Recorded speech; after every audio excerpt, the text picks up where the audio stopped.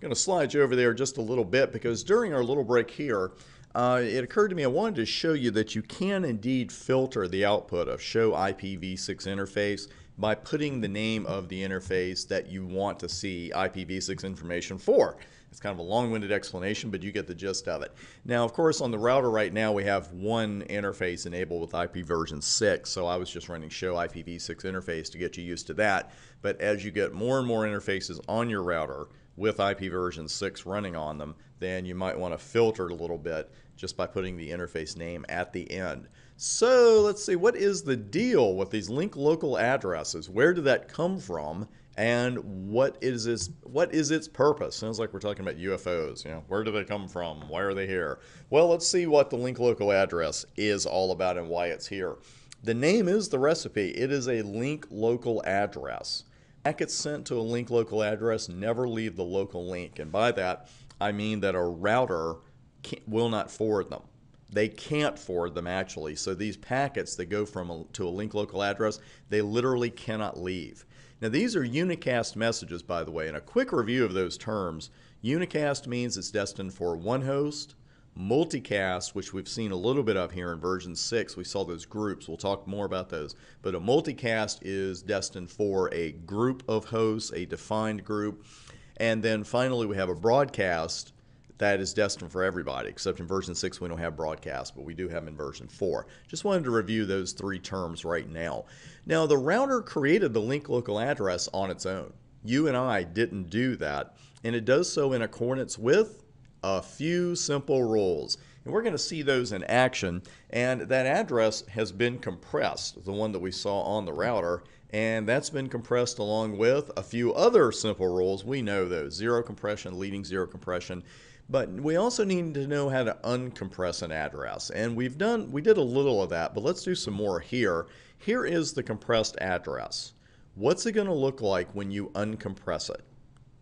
There are two steps to this, and it really doesn't matter which order you do them in because you're going to get the same answer, and it will be the right one. First, what I like to do is undo the leading zero compression first. Any block that has fewer than 4 characters, you've got to put 4 values. You've got to put zeros in the front until each block has 4 values.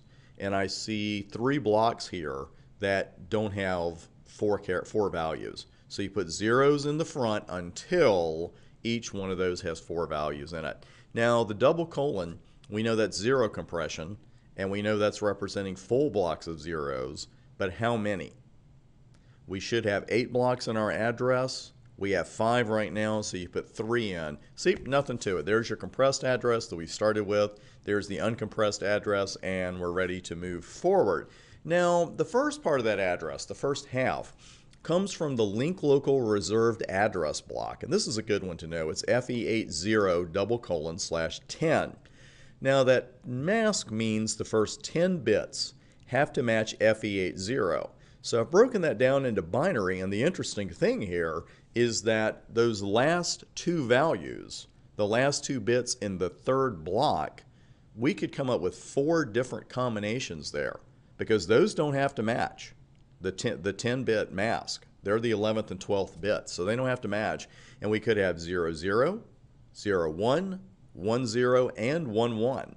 So theoretically, that means that link local addresses should be able to begin with FE8, 9, A, and B.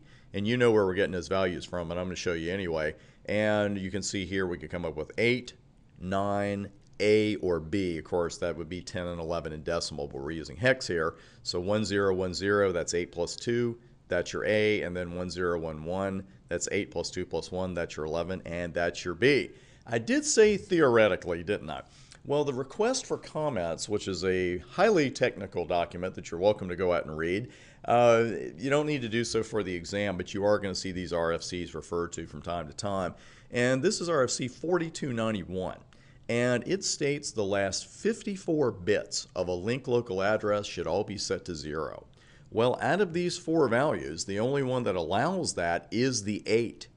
Because if we have even 9, if we go 1 higher, then with that setup, with 1001 as the third octet, the last 54 bits would not be set to 0. It would be the last 52 bits. So the only value that meets the RFC 4291 requirement is FE80. So here's the good part of all of this. I know I'm hitting you with a lot of theory here, but here's the good part. All link local addresses begin with FE80 followed by 3 blocks of zeros. But again, that's a good reserved address block to know, FE80:10, the link local reserved address block.